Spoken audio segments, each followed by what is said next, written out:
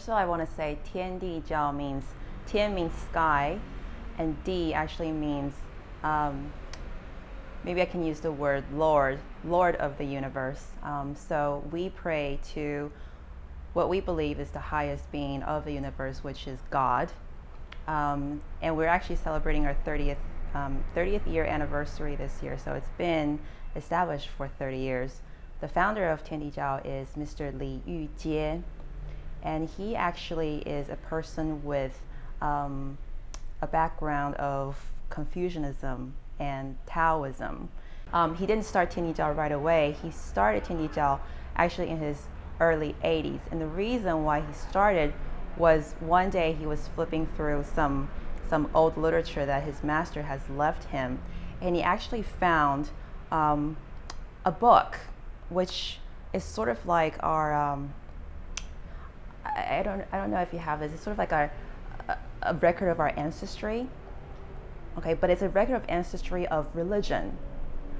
And when he turned to a page where he saw what was the first religion that came to, I don't want to say Earth, but to this universe, was called Tiandijiao, was God himself. God himself was the highest, was the how do you say, was the I guess ruler of this religion. Do you know what I'm saying? Yeah, I think so. Yeah, it started there, and then later on he sent different messengers. When I say messengers, meaning in Buddhism we have Sakyamuni, in Christianity we have Jesus, we have Allah. We believe those are messengers that he later sent down to earth, but it originally started with God. I don't want to say himself, but itself. So when he saw that, he basically realized, wow, I should bring this back to earth. I should let everybody know that this is the original intention of God. So that's why he started Tiandijiao. And another reason why he started Tiandijiao was he during his meditation, he saw that we are facing a major catastrophe in the near future. And when I say near future, it's not next year or 2012. We're talking about maybe a couple hundred years later. When I say catastrophe, it means that us humans, because of the technology advancement and all of that, we have used and abused our planet. So eventually we're going to hit a point where it's gonna just have to explode. It just have to basically just explode and start over. So he saw that during his meditation, and the only way we can save ourselves from that is to start from ourselves. How we can become a better human being, how we can take care of this planet that we're living on right now. So I think that's where the 20 watchwords came from, and the 20 watchwords is sort of our core value and foundation of Tiandijiao. And it's very simple. It's basically 20 words that teaches you how to become a good human being, how we should have been in the first place. And aside from us abusing the planet, we also, well, our master also believes that the key that's going to destroy the planet is nuclear threat, nuclear bomb.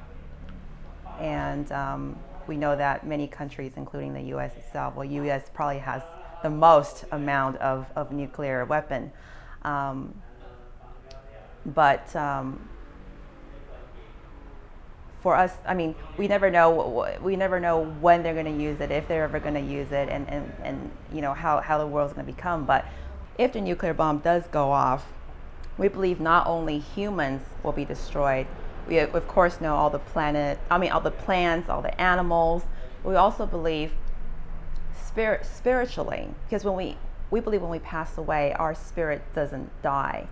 The spirit itself doesn't die. It lives on. Maybe next life it becomes something else, but the spirit remains the same. Now, if a nuclear bomb happens, that it also destroys the spirit. So everything is destroyed. And not only that, everything that's above what we see now in the spiritual world, and there's different levels in the spiritual world, 3 levels of the spiritual world will be destroyed as well. So it's a major problem. So he doesn't want that to happen. So that's why it's the first mission. And then the second mission would be Taiwan, China being unified. Another intention was, I was talking about China being a communist country. Another intention is for Taiwan and China eventually to become one country, and for us to influence them and to bring them out of communism into a free world. And we believe only by doing that where we can really really help them. We can really help them.